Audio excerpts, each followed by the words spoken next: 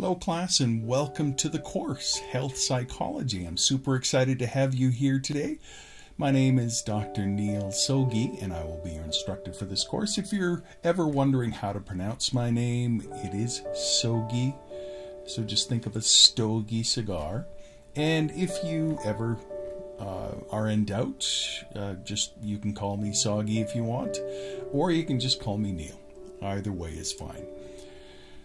The title for this course is Health Psychology, Psych 3930, and the overview of this course is that we will be examining the psychological, social, and biological factors and how they interact and influence health and illness. And you will explore the systematic application of psychology to health promotion and maintenance, illness prevention and treatment, the determinants of health and illness, healthcare systems, and health policy. You can email me anytime at nsoggie@upei.ca, and that is my primary means of contact with my students. Please do allow for 2 business days for me to respond. Please remember that I do have hundreds of students and sometimes it takes me a day or 2 to get through all of my emails. If you would like to set up a time to visit more face-to-face while I am away from campus, we can still do a virtual meeting through Zoom, and so just simply email me and we can set up a time to have a meeting.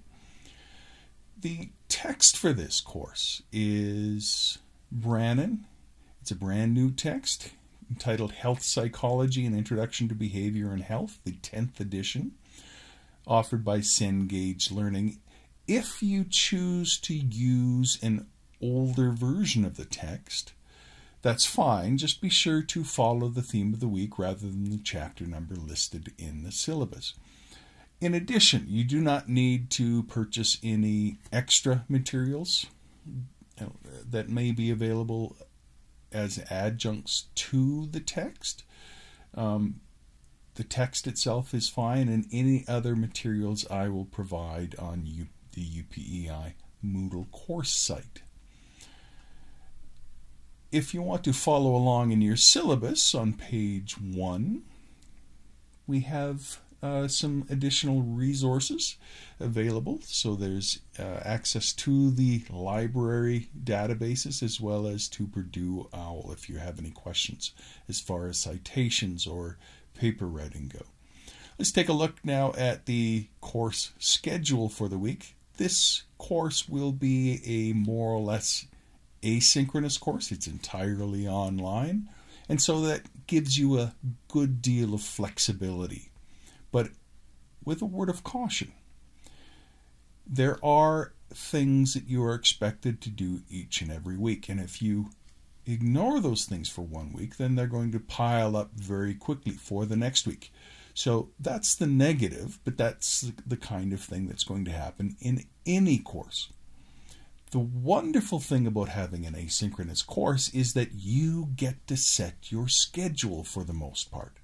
So if you want to do this course at 11 o'clock at night, perfectly fine. If you want to do it at 6 in the morning, perfectly fine. Whatever works for your schedule is how this will work.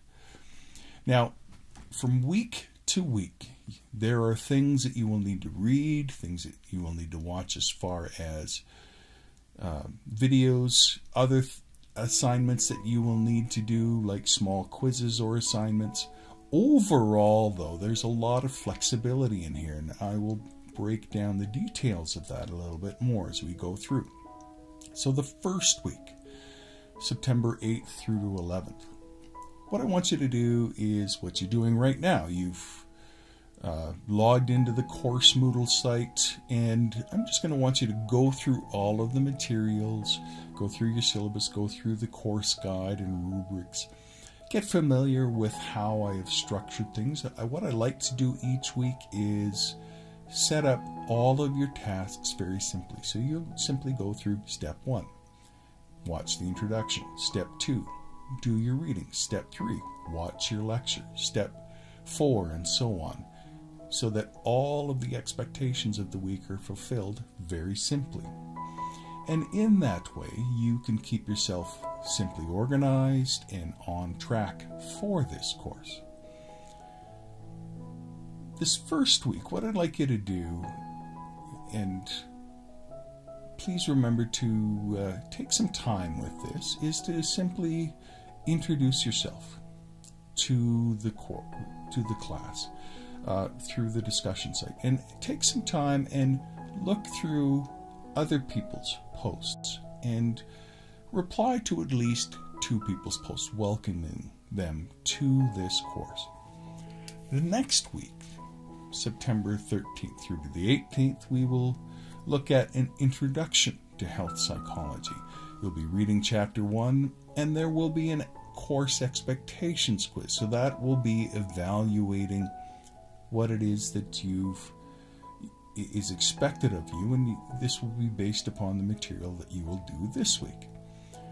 Week 3, we'll be looking at health beliefs and conducting health research. You'll be expected to read chapter 3, and there will be a personal education plan that is due.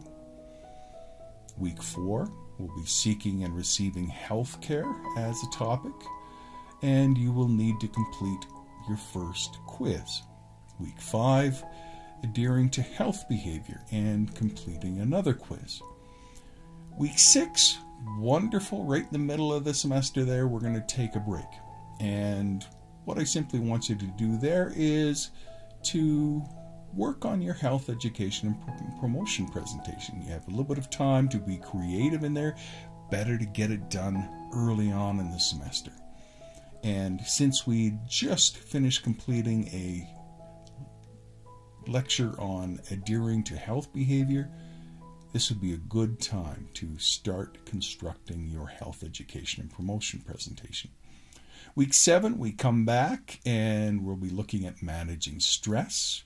Week 8, immunity and disease. Week 9, managing pain. Week 10, considering alternatives. So complementary and alternative medicine. Week 11, we'll look at cardiovascular disease. Week 12, we'll look at cancer. Week 13, we will look at illness. And at this time, I will want you to complete your final quiz and submit your health education presentation. Week 14, all I'm going to ask you to do there is complete your course evaluation. Of course, you're going to give a great evaluation. I have no doubt about that. And finally, we will have no final exam. Isn't that wonderful? You will have done all your work at that point, and so no stress during that final exam time. Wonderful. Now, a little bit about the assignments and the various weights. Now, as we mentioned, by September 18th, you will be expected to submit your course expectations quiz and have completed that. It's a simple online quiz on Moodle. It's 10 minutes, nice and easy, and the value of that is 5% of your mark. And the intention there is for you to actually take the time and be very clear as to what the expectations of the course are. So be sure to read all of the course expectation material, as well as the course assignment rubrics, so that you understand what are the expectations for this course. And in line with that, I want you to submit a personal education plan. That will be due September 25th. The idea here is for you to be very creative in how you do this so that it's fun and enjoyable for you, but I want you to be able to give some thought to how am I going to be successful in this course. I do want you to be successful in this course. That is of utmost importance to me. Not necessarily, I'm not so concerned about grades, I'm sure you are, but I'm interested in that you're engaged and that you're learning and be transformed by this course. So I want you to evaluate what are your strengths and weaknesses, what kinds of opportunities do you have for learning here, and what are some threats to your success, and to be able to lay all of those out in some way. It might be a graphic, it might be some kind of schedule. I do want you to have a clear schedule in there as to when you will complete critical tasks. And if you could have that submitted and uploaded to the Moodle site by September 25th, that's fantastic. Now, there is something that is a little bit different in this course, but it's something that maybe not everybody wants to take part in. This is the intense, hard part of the course, and that is honors discussions. If you're one of those individuals that's striving for peak performance in everything they do, then there will be something each week where you will be able to engage in a topic of discussion, where we will review journal articles and post responses and evaluations and debate and discuss with our peers. And we'll look at that a little bit more deeply, but that's something that needs to be done every week. It can't be late. This is the one thing that can't be late. And just to be mindful here that this is something that will be evaluated at a much, much higher level than everything else. And this is worth 10% of your mark. Now, not everybody's going to choose to do this because it is very demanding, and I recognize that. But just to be clear that this is the top 10% of your mark, not an extra 10%. Then we come to our weekly quizzes. And it's good to always stop and look back and look at where we've been in our learning and look forward to where we're going, and to kind of consolidate our knowledge. And that's what the lookout quiz is for. So it's a little 10-minute quiz, normally 10 minutes, where you will log in. And this is something that needs to be done individual, obviously. There'll be 4 of these. Each of them is worth 5%. But here's the thing with this. Each of these, because they're about consolidating your memory and consolidating your learning, you get more than one chance at this. So if you feel like you didn't do well, you can go back and look through your materials again. You know what the questions are going to be, so you can come back and make a second attempt at this. Okay? So that's something that's due every week. Every other week, generally speaking, there will be a content quiz. These quizzes are similar to the lookout quizzes, but they are more for evaluation of what you've learned up to this point. So they're going to be a little bit more summative in their learning. And you only get one shot at each of these. And there are 5 of these. Each of them is worth 5%. And the benefit of having a content quiz is then we don't have to worry about midterm exams. We don't have to worry about final exams. And so it will alleviate some of the stress in our lives as we break down the assessment and evaluation into these smaller and smaller chunks.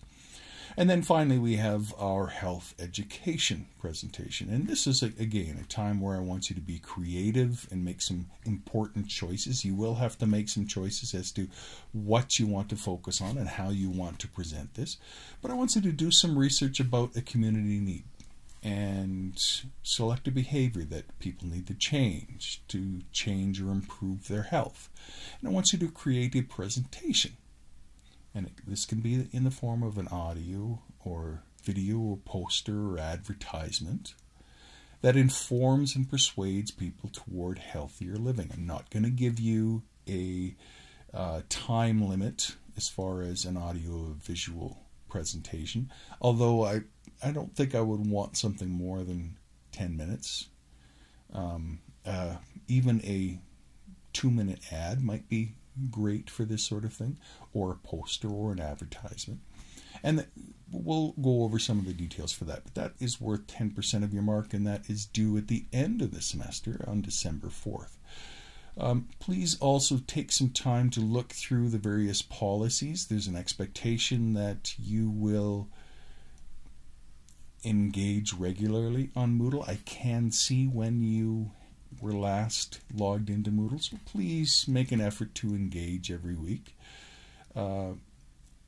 a reminder as well that while I will be trying to be gracious with you, there are some assignments where there cannot be a grace period, and for those late assignments, then you're just going to receive a 0. So if you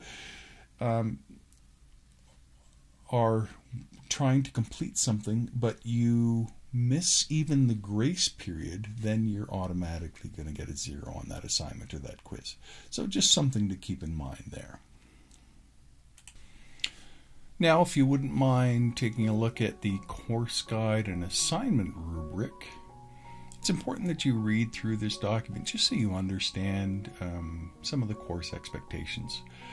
So overall, I want you to, first off, to be realistic about your expectations. As your professor, I do want you to succeed. Please do not misunderstand me. However, not everybody's going to get an A. University administrators, just by way of example, expect that most of students will get a B or a C. So that's kind of a given in university education. But remember that along those lines, a B is still a good mark. And it's still an indication that you have done some really good work. And so as far as your professor, I'm certainly happy with that. And also remember that university and college experience is very different from secondary education. It's not uncommon for someone who is a straight A student all through their secondary education to experience B's and C's in their university education. University students, that whole population, remember, is the cream of the crop of the population. So you're already the cream of the crop. You're at the top. And so if you're the middle of the pack at the top, you're still doing extremely well. And I want you to always feel good about yourself simply for being a part of the education process at university. That itself is a huge accomplishment, and I want you to recognize that. So don't beat yourself up if your marks aren't quite as high as you want them to be. I'm certainly not going to do that. The important thing here is to look for ways to improve, look for ways to grow and transform.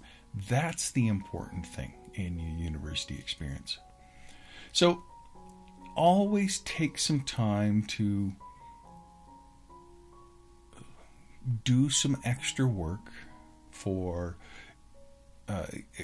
looking at the expectations for an assignment, for engaging other people when you can. It's really important to, whenever possible, to discuss what is going on within your course.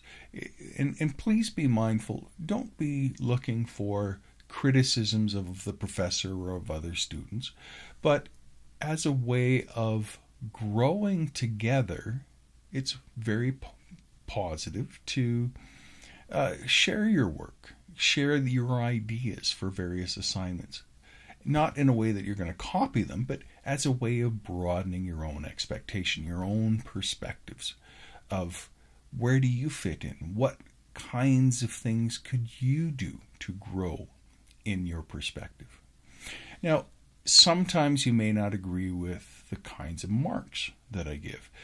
Please be mindful that I've been a professor for decades and decades, and I have a good sense of what is an A, what is a B, what is a C as far as assignments go. However, if you believe that you need this evaluated by somebody else, your assignment evaluated by somebody else, there is always the possibility for you to request a outside evaluation through the dean's office, and that's certainly possible. That will be something that is on your shoulders, though, not mine. Now, the other thing to keep in mind here is that part of the role of a mark is to give you a sense of where you are in relation to your peers and in the learning process. So remember, a mark is not a reflection on your value as a person. It's not a reflection of how I see you as a person, but only of the work that was submitted. And the work that was submitted is not you. So be clear about that. You might have poured a lot of yourself into the work, but it's still not you. There is a separation that needs to be developed there. So never let a great mark allow you to be arrogant, and never let a low mark discourage you. Every mark can teach you something, and that's something that's important to remember. Now, as far as getting in touch with me, because this is an online course and because I am teaching the course remotely, we can contact through either email or Moodle. If you would like to have a conversation, we can arrange that through Zoom. Simply email me and request a meeting, and please allow a couple of days for me to respond. And what I will do is we will arrange a time, and then about 10 minutes before that time, I will email you a link to a Zoom meeting, and you simply need to click on that link and we can have a little conversation. So nice and easy. Now, a little bit about the various assignments and the expectations. The course expectations quiz is helping you to be clear of the expectations for the course. So it's important for you to know what to expect from the course and what is expected of you. So take some time, go through the syllabus, go through all the rubrics, and ensure that you understand particularly the course schedule and the expectations. Now, this little test will be online, and it will be part of one of those steps. And after your first attempt, you can review your answers, and because you have 2 attempts at this, it's not something where I want to be hard on you. I want you to consolidate your knowledge. So the test will be available September 13th through to the 18th, plus the grace period. And the grace period here is normally 14 days. So up to 14 days after September 18th, this test will be available. However, after that 14 days, this test will not be available. And so if you have not completed it in that time, then you will automatically get a 0 for that assignment. So please be sure to take the time to go through that. The next thing, personal education plan. There again, I'm just simply going to want you to look at, okay, what are my resources for this assignment? What are my strengths, weaknesses, opportunities, and threats? So my SWOT analysis, and create a schedule of when you will complete your critical tasks. Okay, it's not a difficult assignment, but it is something that will help you organize. Something important to put in here, though, is if you are interested in completing the honors discussions, you must declare it in your personal education plan. If you do not declare it in your personal education plan, then you will not be eligible to complete the honors discussions. So please remember to do that if you're wanting to complete the honors discussions. It helps me to organize what we're going to be doing with the honors discussions. And just a reminder here as well, the due date for this is September 25th, plus the 14 days of the grace period. Okay. The lookout quizzes. So again, I'm interested in you consolidating your knowledge here, looking back, looking at what we've done the previous week, and consolidating that knowledge through some tests. And so these little quizzes will be 10 minutes. Each of them is worth 5%. You have 2 attempts at each of these. These are to be done individually. And normally they're due on the Saturday evening of the week of the course, plus the 14 days. So if you are sick, if you are just zoned out for a week, you can still complete these. You have that extra 14-day period.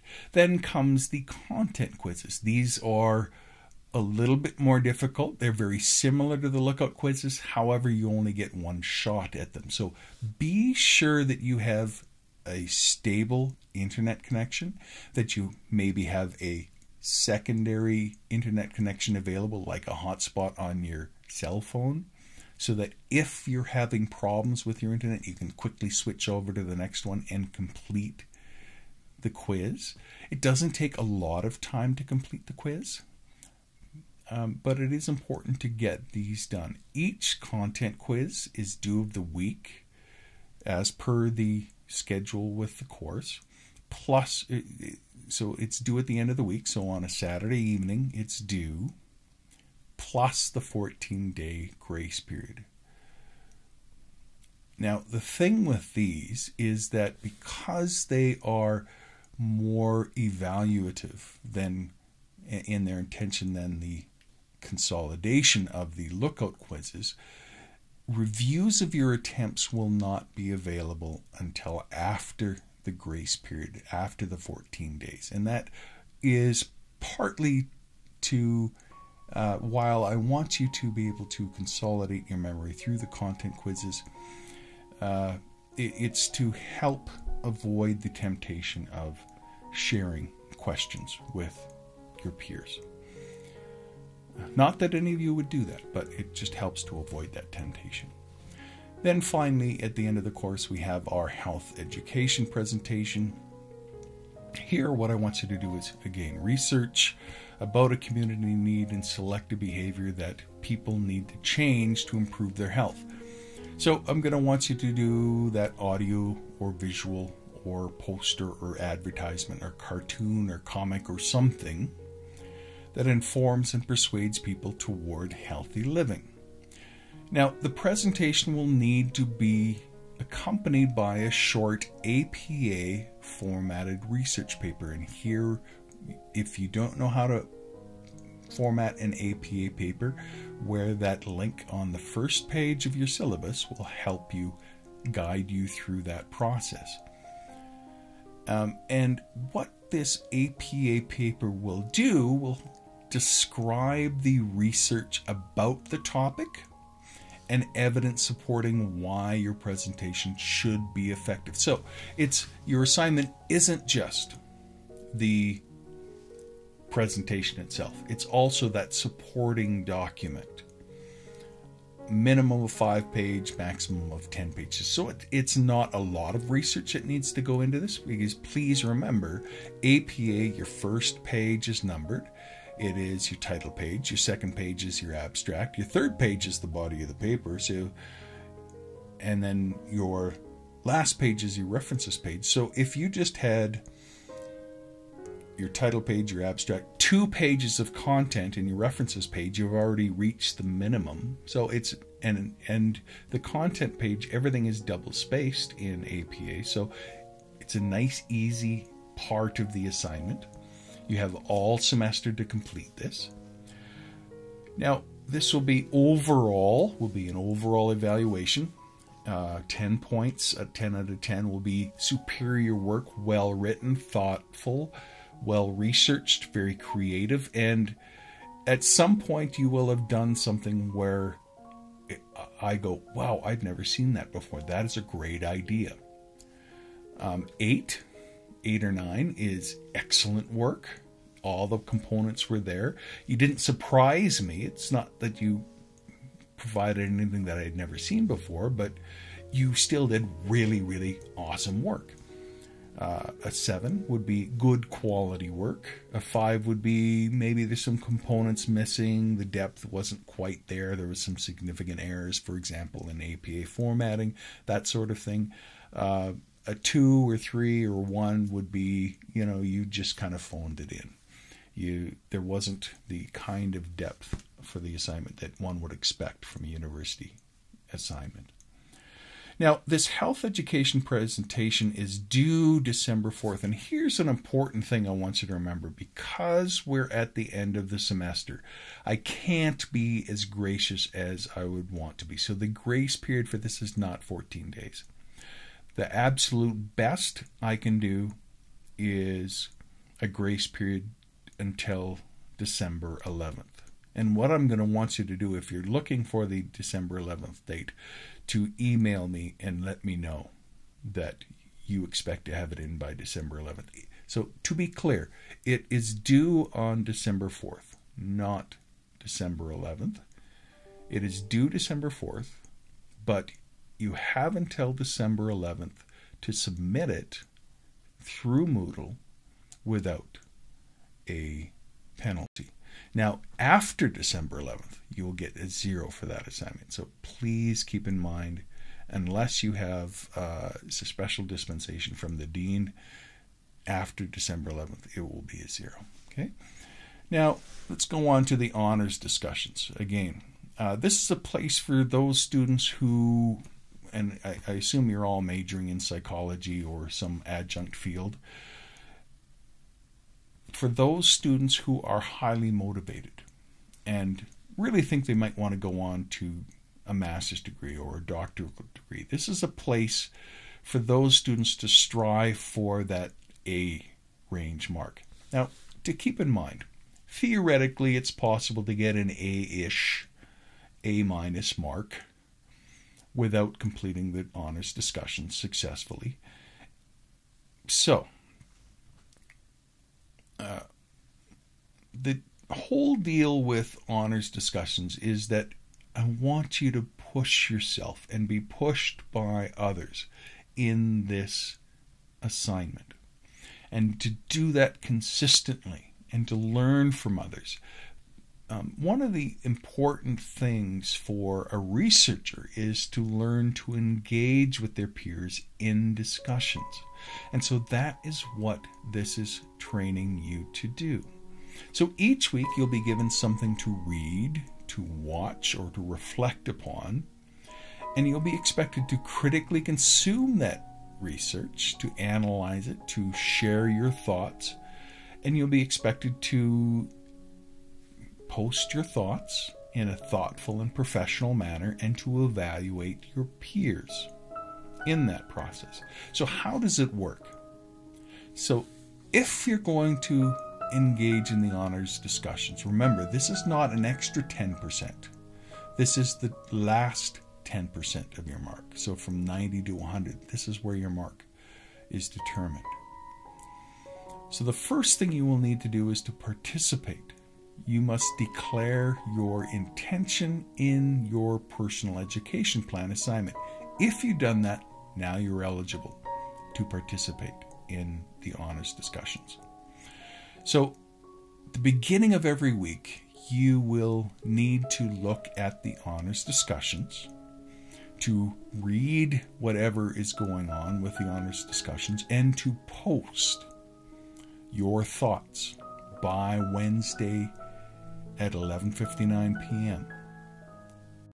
You then have a few days to read the replies of other peers and to think about them thoughtfully, and to post responses to at least 2 peer posts by 11:59 p.m. Now, if you miss a week because you are sick, do not despair. You will have 1 week grace period is available for you. But if you miss after that week, then you're out, unless you get a special dispensation from the office of the Dean of Arts. Now, the other thing is that missing 2 weeks of discussions or failing to submit superior work for 2 weeks will ultimately result in a 0 for your honors discussions. So you either are going to do excellent work for honors or nothing at all. And that is why I want to be clear that for those of you that really are not feeling up to doing honors discussions and doing that extra work, sometimes in life it's important to just say, no, I'm not going to do that. And you know what, I totally understand that. But if you're wanting for that top mark, honors discussions are the way to go. And I want you to remember, this is the most difficult part of the course by far. So it is possible to do well in the course without these discussions. So it's up to each student to decide what path they're going to follow. Now, I've mentioned a lot about the grace period, but I want to clarify a little bit more as to why I have a grace period in there and how that all works. So I recognize that sometimes life can get out of hand. Life can be tough sometimes, particularly when you're in university. People say it's the best time of your life, but it really can be a difficult time in your life, a very turmoil time in your life. You're moving, you're getting into relationships, you're getting out of relationships, you're working and going to school. All these things can be happening. Plus, you might be struggling with some kind of illness. I mean, we are in the middle of a pandemic after all. So maybe you're having a breakup, or you have a fight with a roommate, or you catch the flu, or you've had some kind of surgery. Whatever the reason, sometimes things just simply get out of hand. And that can affect your coursework. So I'm offering you an automatic grace period. So you don't need to be emailing me for an extension. Because I've given you this grace period, probably best not to ask for a further extension unless there's some really, really extreme circumstances. And then I will probably direct you to the Dean of Arts to get any further extensions. So here is how this is going to work. If you miss the due date or the deadline, don't panic. Okay? But at the same time, I want you to take these deadlines seriously for your own health and wellness, as well as training for your professional career. However, for most of the assignments, you have a week of automatic grace time where you can submit it. Now, what if you're sick or in surgery? Well, in those cases, you can get an extra week. Now, what I've already said here is you can have up to 14 days. Okay, so I think I'll probably go with that 14 days. However, please try to avoid using up all 14 days, because that's the absolute most that you're going to get. So in theory, you have up to 2 weeks after the assignment or quiz due date to complete and submit it. Lucky you. But I want you to remember that anything after that will be a 0 for the assignment. It's not that I'm being mean. It's simply that that's part of life. You get time to do things and then you need to move on. Deadlines cannot be dragged out forever. So this 1 week, because of life stuff of forgetting, and then extra week for illness, grace period applies to the following course requirements. First off, to the course expectation tests, to the personal education plan, to the lookout quizzes, and to the content quizzes. Now, there are some components that are more stringent with their due dates. And in these cases, a 1 week grace period is only available if you've been granted exception from the Office of the Dean of Arts for the week of the due date. So if you send in a sick note, for example, from the doctor, then you're going to get a week. But that's only going to apply to the following areas. First off, the honors discussions. Honors discussions need to be handed in on time.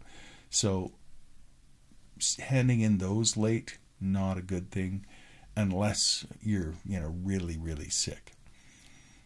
And then the health education presentation assignment. And the extension no more than 1 week applies there simply because we're at the end of the semester and you've had the whole semester to get this assignment done. And I would, again, recommend that you have it done by the end, say, for example, of week 6.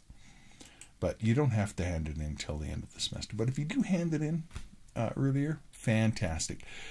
Finally, I'd just like to clarify how assignments need to be submitted. there will be assignment slots for each week that the assignment is due, where the assignment should be submitted. That gives a clear, accurate picture for you and for me as the professor that the assignment has been submitted. So if it's not there, then it hasn't officially been submitted. So please keep that in mind. The other thing I want you to be mindful of is, please limit your submissions to PDF files whenever possible. And the reason for that is, very often when you start using very creative different apps, it makes it very difficult for the professor to evaluate them. First off, sometimes I don't even have the apps that will need to be used. Other times, different programs will open differently on different computers, depending upon the versions. The nice thing about PDF is how it looks for you is how it's going to look for me. Now, if you're submitting an audio or visual, probably the best thing to do would be, say, for example, to upload it to YouTube and then simply send me a link.